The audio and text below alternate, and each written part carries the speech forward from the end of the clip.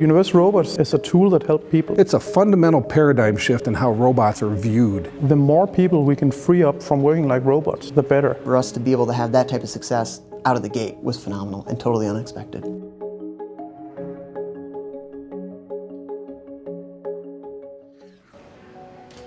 I think robots are fascinating because they are machines, but they kind of resemble humans. And I think it's deeply fascinating for people to try to understand ourselves through technology, and I think that's what robots really do to people. My main source of inspiration is simply talking to other people. It starts with an idea, and these ideas thrive in environments where a lot of people from different areas and different cultures meet. I guess I was always attracted to robots. During my childhood I did play a lot with Lego, and when I got a Commodore 64 I spent most days programming that. Before Universal Robots started, industrial robots were these big machines behind fences that were stealing people's jobs or doing repetitive work, doing the same work 24/7. They were not flexible, they were not easy to use, and they were not a tool to help people do their work. So what we wanted to do at Universal Robots was to make robots accessible to people, change who could use robots, change what robots could be used for, basically make robots into this tool that helped people become robot programmers rather than working like robots. We could see that we needed a different kind of robot to fulfill the needs of the typical small medium-sized manufacturing company. And that's why we made these robots that are easy to use, easy to move around, safe to be around, and can be programmed by a different kind of people.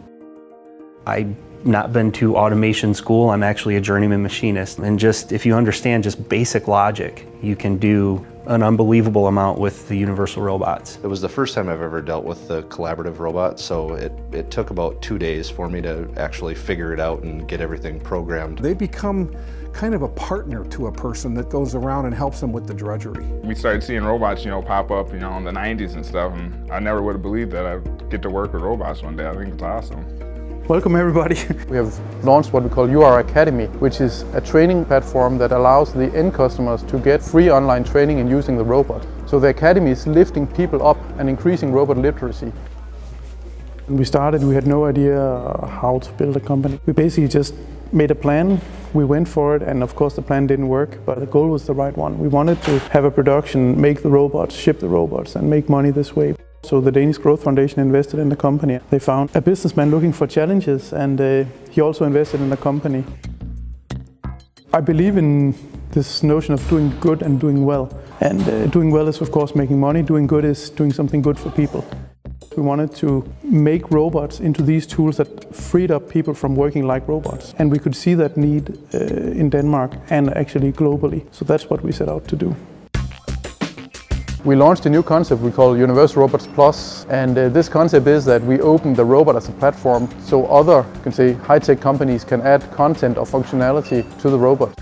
It opens up a lot of doors to do a lot of things that we're just now beginning to look at. No one is going to lose their job to a robot. We're trying to put more value add to them, to train them new skills, whether it's a different operation or they'll become the robot supervisor in that area, they'll be doing the inspections.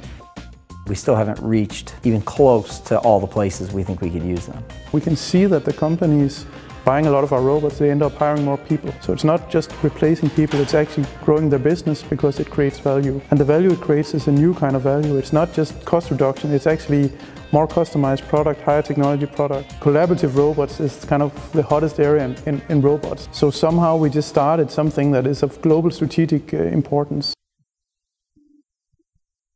When we sold the company to Teradyne, it was of course a big milestone. So I started sleeping better at night because it was pretty stressful up until that time with the money.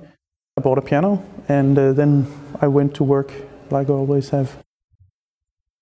For me it was never about the money, it was really about what robots can do to humanity or to people.